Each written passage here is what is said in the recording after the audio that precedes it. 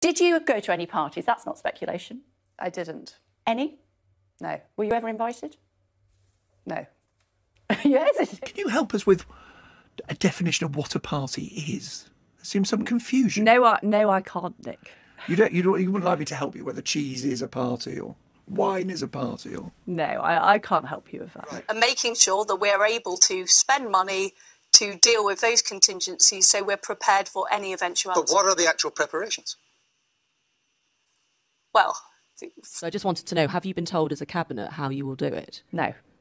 Sajid Javid said he does know how you're going to do it, but he wouldn't tell Nick Robinson on the Today programme 2 days ago. But you don't know, just to I be don't clear. know. I don't know. You know, the Americans are lapping up Love Island and Downton Abbey, so there is huge enthusiasm for doing a deal with Britain.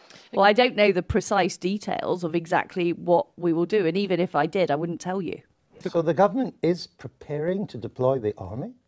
But we are preparing for what potentially could happen. What would the army do when you deploy it?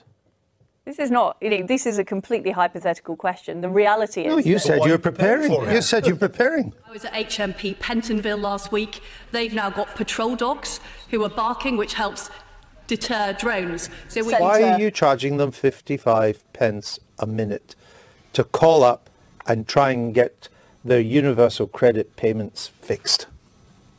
Well, I don't know the details of the call line, and as you've said, it's more affordable if you ring up the landline.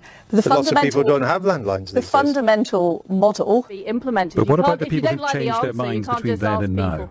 I don't think people have changed their minds. Everyone I have. speak to, I have. That's true. Right. In the other way, though, Eddie. Oh, I see.